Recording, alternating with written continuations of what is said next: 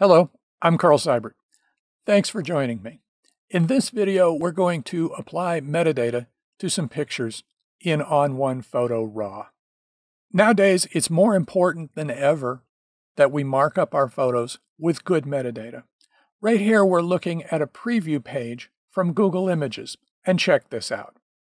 Google Images is displaying right here on the preview page the photographer who shot this picture and the owner of the copyright for this photo.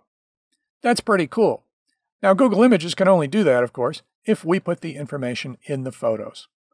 And Google Images will only get that information if a website, like our own website or whosever website published a photo, preserves that metadata information. And the good news here is that in the last year or so, millions of websites, web hosting companies, and web services that cater to photographers have added or improved their support for metadata. And this is great news for photographers, for honest users of the internet, basically for everybody in society.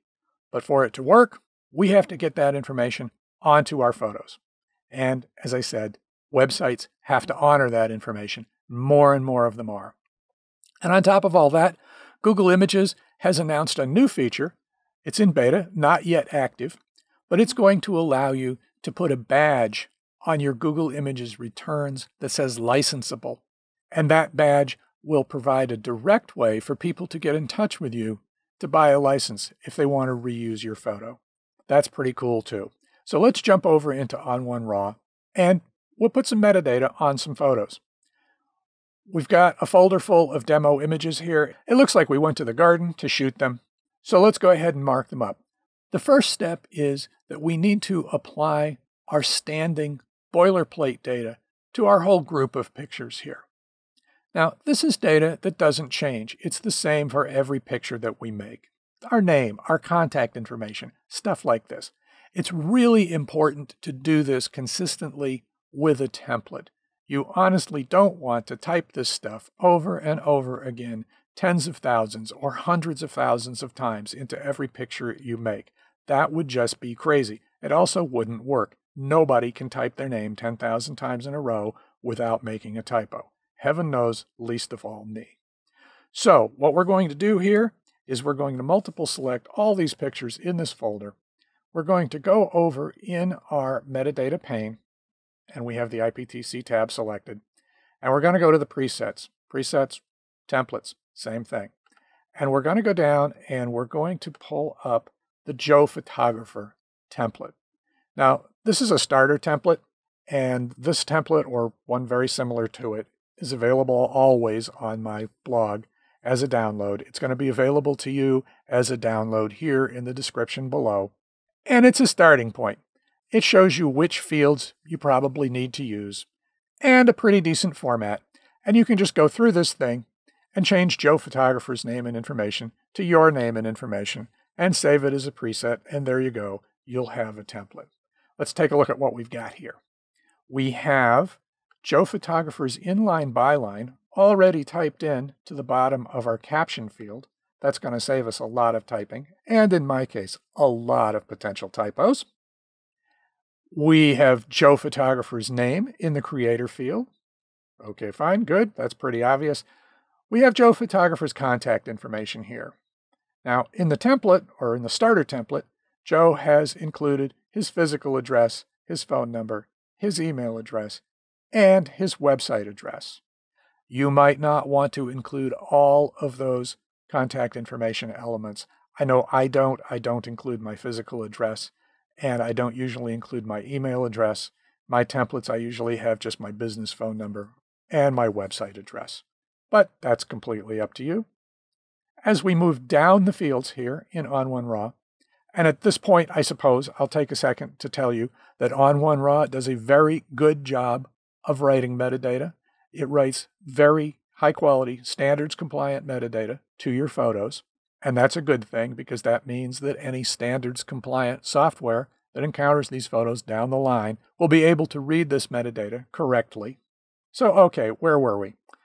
We can see here in this set of fields that describe the location of a particular photo that Joe apparently shoots most of the time in Florida in the United States. And he's gone ahead and he's pre-filled those fields. Save a few keystrokes. Okay, that's a good thing. Now, down in this stanza, we have some copyright information. We have Joe's copyright notice. And if you notice here, you can see in the tooltip that popped up, Joe has included in his copyright notice a little bit of contact information. And if you remember back when we were looking at that Google Images preview page, it showed his copyright notice. Now, yeah, you could use Google or whatever, and you could probably find your way to Joe Photographer's website if you wanted to get a license to that photo. But why make it hard for people? My advice is put a little bit of contact information right in your copyright notice. And by the way, there is no legal requirement for any particular form or format for copyright notices. There hasn't been since 1989. Joe Photographer has also filled in the rights usage terms, IPTC field, all rights reserved. Contact Joe if you want a license. It's pretty obvious. I kind of like this field, but I've got to warn you that not all software supports it. So it's a bit optional.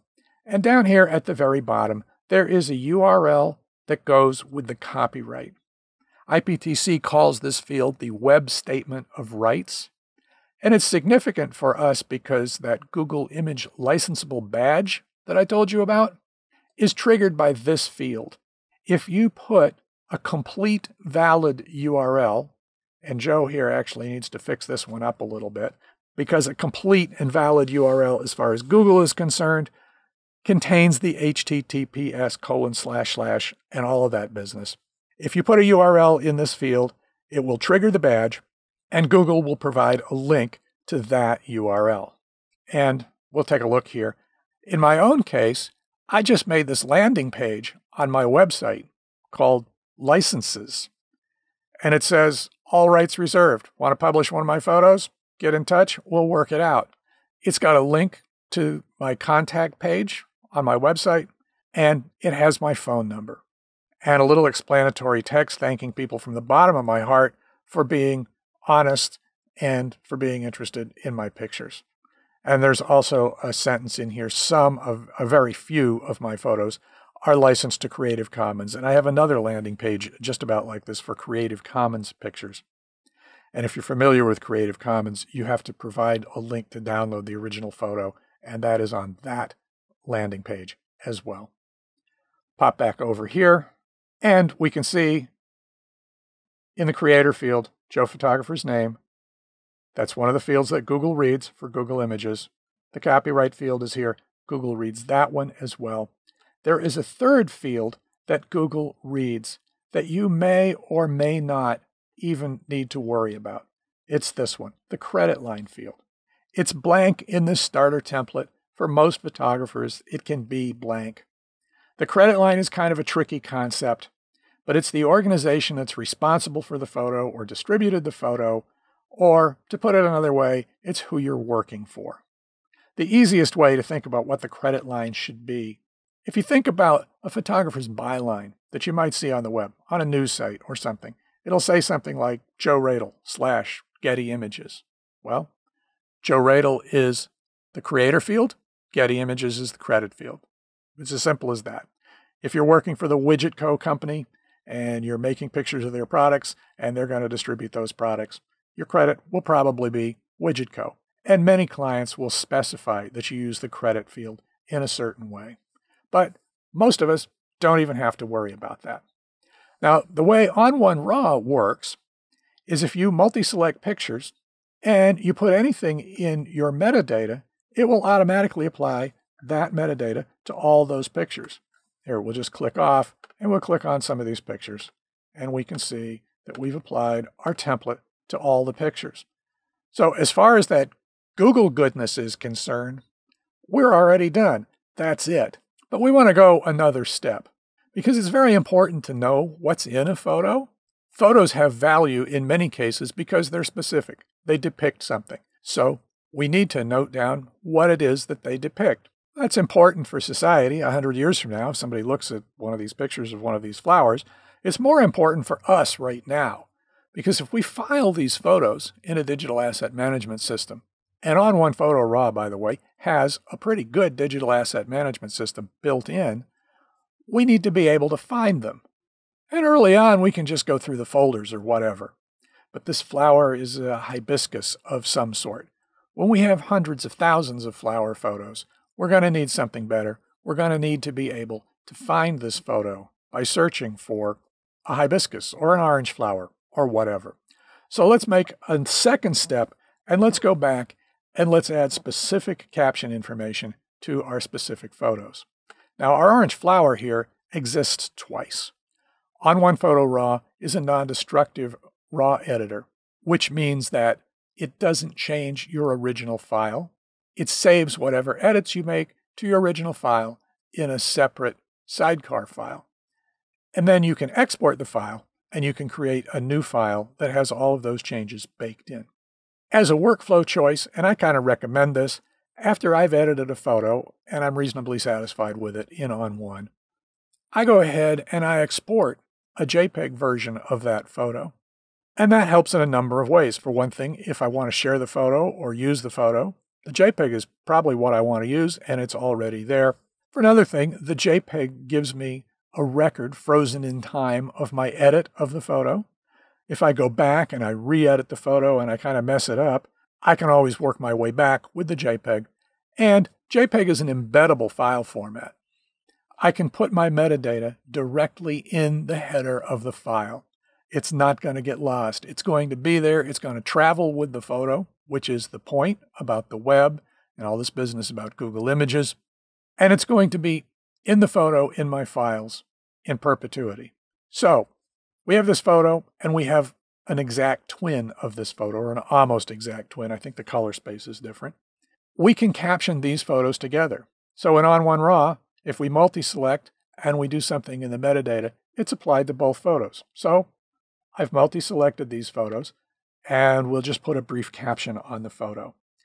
And this is an orange double hibiscus, or so I am told. And let's see if we can type that correctly. Yeah, that'd be a good idea. Yeah, well, we've actually made 2 typos in 3 words. That's, even for me, that's an accomplishment. Okay, so there we go. Captions, by the way, good captions. I always advise people to write as they would normally speak or write. And captions should probably have a couple of sentences. They should probably tell you what's in the picture, what's going on in the picture, and some little bit of context about the picture.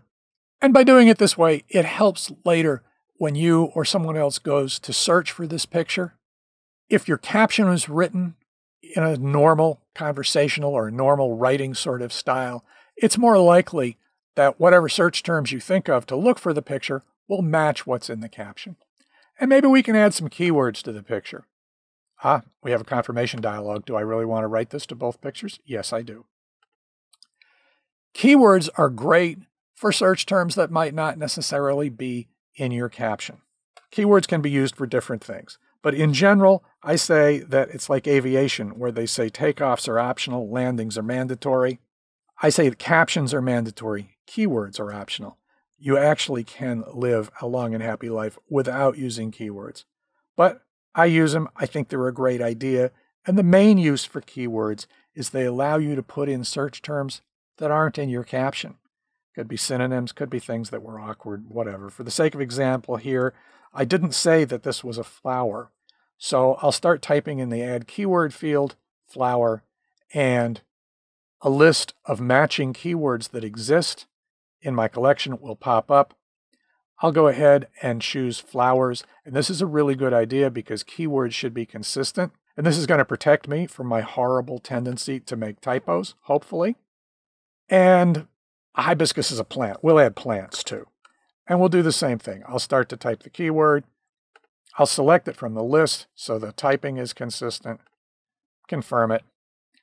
And ON1 is going to add the keywords flowers, a comma, and a space, which is the industry standard way of delimiting keywords, right there. And it's done it for both photos. We'll move on, and we'll caption one more photo for the sake of illustration. And this photo, let's see, what is this? This is rainwater collects in a bromeliad. And we'll add a little context. The pool of water in the center of a bromeliad is called the tank or cup. Well, there we have a little bromeliad lore free of charge with this video. Okay, fine. So ON1 has now associated that metadata with these photos. That's cool, but we need to know something about how ON1 behaves with metadata before we go on. ON1 is a non-destructive RAW editor, so ON1 doesn't write anything to your RAW files by default. In the case of these two files, these are camera RAW files, so that's not really an issue. Camera RAW files are not embeddable, or in some cases, technically, you can embed to them, but you really shouldn't, and ON1 doesn't. The metadata for a file like this will travel in an XMP sidecar file that's associated with this file. This has a matching file name. So in this case, ON1 instantly wrote that XMP file as soon as I wrote that metadata. And if I correct the metadata or update the metadata, it'll update that file instantly as we go along. This file here, this is the JPEG file that I had previously exported of this photo. As far as ON1 knows, this could be a JPEG file that came straight from a camera. And ON1, by default, won't write to an original file. We're going to have to tell it that it's okay. So we'll go here to the main menu. We'll choose Photo. We'll pull down to Embed Metadata. And we'll OK the confirmation dialog.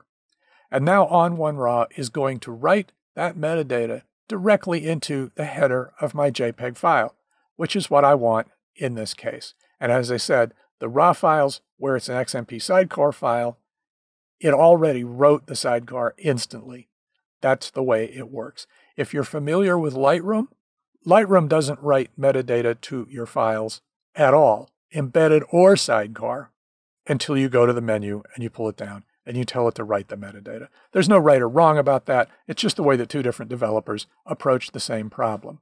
Now, our bromeliad photo here is a RAW file. It's a Fujifilm RAW file, and we've added metadata to it. What happens if we export that file? Well, what happens if we export that file, I'll just go right ahead and do it here, is that our metadata from our parent file will inherit to the child file in the export process automatically. So we don't have to worry with that. If you caption your photos in ON1 RAW when they're RAWs and you subsequently export them, no worries, your metadata will be written into the exported files automatically. Now, my laptop is not the fastest rabbit in the herd here, but our exported file has appeared, and we can see here that it has inherited its metadata from the original file. And that's pretty much the basics of it. This video isn't intended to be a comprehensive how-to about working with metadata in ON1 RAW. There is a lot more nuance, but what we've done here is enough to get you going. You can be marking up your pictures, and you can be reaping the benefits. Before we go, I want to show you one other feature. If you want to apply your metadata to all of your pictures, you can reduce the effort from multi-select and pull down the preset, which takes what, a second or two for a bunch of pictures, whether it's 2 pictures or 200 pictures. If you want to reduce that effort down to 0, ON1 has a feature called Import from Device. Now, import's a little bit of a misnomer. In Lightroom or Capture One, you have to import your photos into the database, the central database of those programs, before you can do anything. That central database is where all of your edits are stored. It's a big selling point of ON1 Photo RAW that it doesn't depend on that central database. It uses those sidecar files instead, which I think is a whole lot better. This import dialog is more analogous to the ingest dialog in Photo Mechanic. All it really does is it copies images from your camera card to a working folder on your computer, and in that process, you can do stuff. You can apply presets. For example, you could apply editing presets, like turning all your photos to black and white if you want to work in black and white. But for us, we can add metadata presets as well. In this dialog, you can choose a preset, and when you import your photos, that metadata will be applied to every single photo. So essentially, if you want to go that way, if you want to apply your boilerplate metadata to every photo, you can do it with no work whatsoever. So there you have it. I'm going to make more of these videos with different software as time allows. And on this channel and on my blog, there are a lot more videos and there are a lot of blog posts about the specifics of working with metadata in various pieces of software. And for some software, I have a lot of material, and we drill very deeply into the capabilities of the software. I haven't covered ON1 for that long. Actually, I use ON1 RAW myself. So I believe this is the only ON1 video that I have at the moment. But going forward, I'll try to make some more. In the interim, if you have any questions about working with metadata in ON1 RAW, please feel free to reach out. You can reach out in the comments down below. You can reach out through the contact page on my blog or through social media. Until next time, please be careful out there, take care of yourselves, and mind your metadata.